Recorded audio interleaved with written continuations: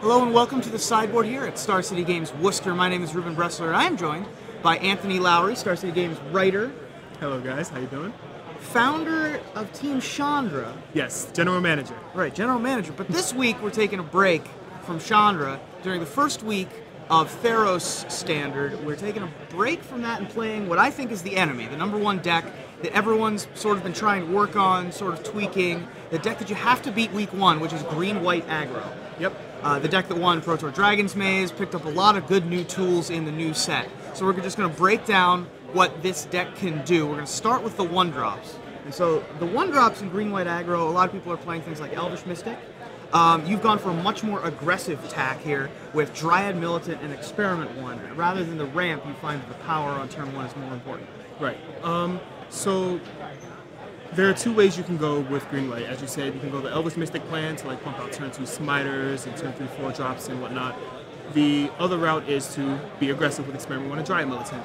I opted to go with the more aggressive route because I felt like the bigger problem with the bigger deck was reach.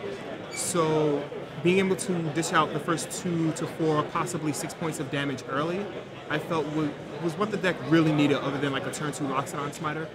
And even if you do have even like a turn 3 Avenue Worm, it's not particularly great against those decks if you're drawing Elvish Mystics afterward. Sure. Whereas even a Dryad Militant isn't the worst, like it's still 2 damage. Right, it's a fine top deck later in the game. Exactly, and it can still get pumped by Celestia Charm and whatnot. Like every single point matters, so you definitely want to try to get like those first few points in earlier.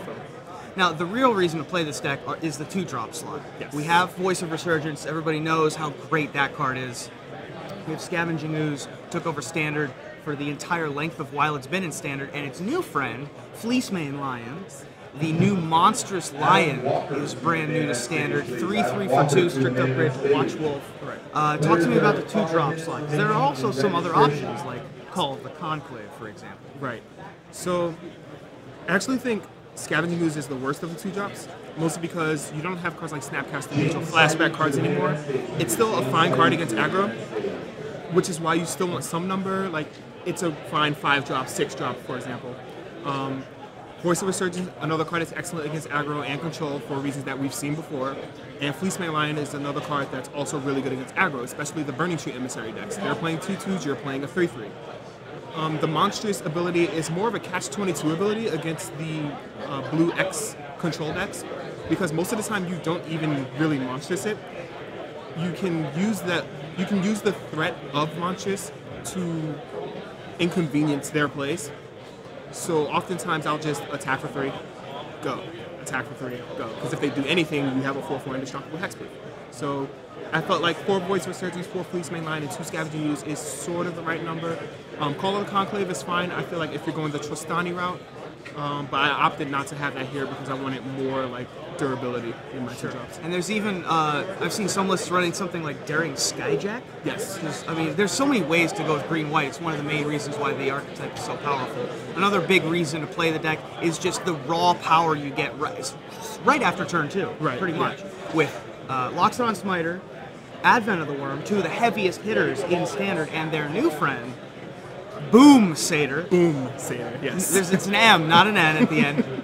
Boom Satyr, the new addition from Theros, able to team up either as bestowed or just as another attacker on either of them, really. Right. It's an excellent, like, it's another flash card that, like, being able to turn 4 Advent of the Worm into turn 5 attack before damage bestow is just incredible. Like, that ability is unreal, and it's one of the reasons to play Boom Satyr. And it also actually makes your Fleecemane Lion better because it gives you another play to do while you're inconveniencing. Sure, so you can leave up your 5 mana and your opponent just thinks you have Fleecemane Lion, but you have the Boom Satyr. Right, exactly. It also gives you Wrath Protection, which this deck can possibly have trouble with the Esper matchup. Right. Although things like Voice of Resurgence and the instant speed threats certainly help that. Right. In order to bolster those threats we have a couple other additions to the deck. A Johnny Caller of the Pride, and Spear of Heliod. Right. So there's a split between those 2 colorless white-white spells. Talk to me about those 2 cards and their strengths. So, as said before, the problem with this deck was reach. I was having a lot of trouble beating Stormbreath Dragons and Blood Baron Abyssal. So I was trying everything. I was trying Elspeth, but Elspeth wasn't really working because it kills my Loxodon Smiter, Advent of the Worm. I was playing Deadly Recluse at some point because I just couldn't think of anything. And a friend of mine just basically said, why don't you just kill them, like, go over the top? I'm like, what do I go over the top with? And I just saw a Johnny, and I was like, huh. Like, there is no Silverblade Paladin in the format, and this is the closest thing that you have to that. So being able to play a Johnny along with your hard-hitting creatures is just the reach that you need. Yep. And also giving flying is a real good Right. boon, no pun intended, to your Boon Satyrs and your Advent of the Worms to be able to jump over the top. Right, exactly. And the Spear of Heliod, I felt like didn't have diminishing returns that the third Johnny would have.